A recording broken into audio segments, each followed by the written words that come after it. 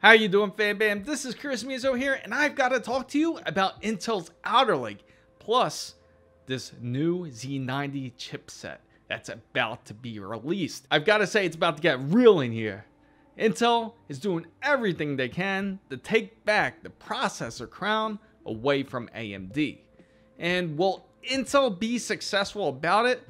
Wait till you hear these details. With all these allegedly leaked files from Intel, I think they're doing everything they can to take back PC Master Race, trying to get the PC community back under their hands. Will Intel be successful doing so? I'll let you, fam bam, decide for yourselves, because wait till you hear what I'm about to tell you. So Intel has been aware and have acknowledged AMD to be a much more serious competitor. Hence why we get bombarded with all this leaked information, such as crazy details as PCIe Express 5.0, and then you got DDR5 coming. So what we do know so far about Intel's Alder Lake, they will be using socket 1700 for their Z690 chipset motherboards, and how it's going to be readily available very soon. And make sure you stick around to hear exactly when it will be. It's just Intel wants to let everybody know that they'll be able to double that 16 transfers per second. They'll go to 32 transfers per second, which their new Z690 motherboards can fit up to 32 IO ports. That's right, you heard right, 32. I just got to show you, fam bam, because this will be the first look that I want to share with you guys about the new Z690 chipset. I'll make sure to leave the source link down below in the description box if you want to take a look at it more deeply. So Intel's Alder Lake has a choice between 1x16 PCI Express 5.0 or 2x8 lanes PCI Express 4.0. So it will be up to the manufacturer to decide exactly what type of style they will use with the Z690 chipset. So if you're interested or waiting for these boards, make sure you look over the specifications very carefully. And another thing is, some of these motherboards could very well offer both. Some may offer DDR4 and DDR5 compatibility. More than likely with the PCI Express 5.0, you're either going to have a choice between one or the other. Intel will also feature 12 lanes of PCI Express 4.0, and there will also 16 lanes of PCI Express 3.0. And from the looks of it, it'll be working together, because you notice there is no OR in it.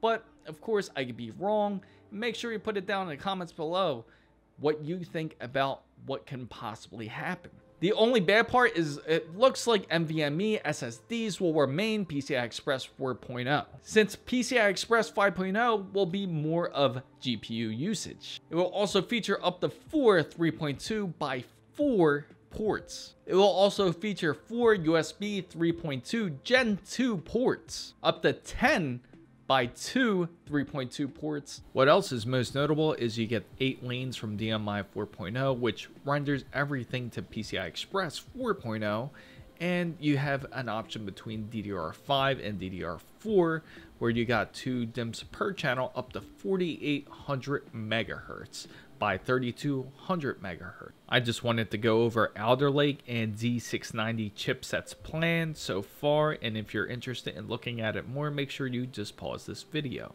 So now you may want to learn or know a little bit more about DDR5 and the compatibility it has with Z690. Why it has a particular backslash, as if there was a particular choice to be made for memory. And there is.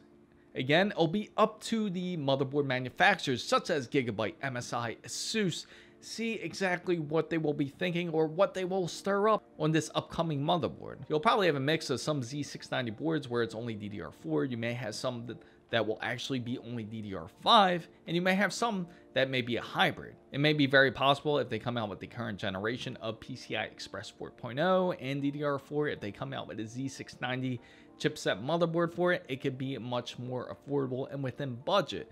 But of course, if you're looking to future-proof it and you want DDR5 or you want PCI Express 5.0, you may have to spend a little extra more, and that's just the way it goes, especially when it comes to technology. So some information about Z690 when it comes to usage of memory and to the processor. It'll be kind of just like what Intel Rocket Lake did.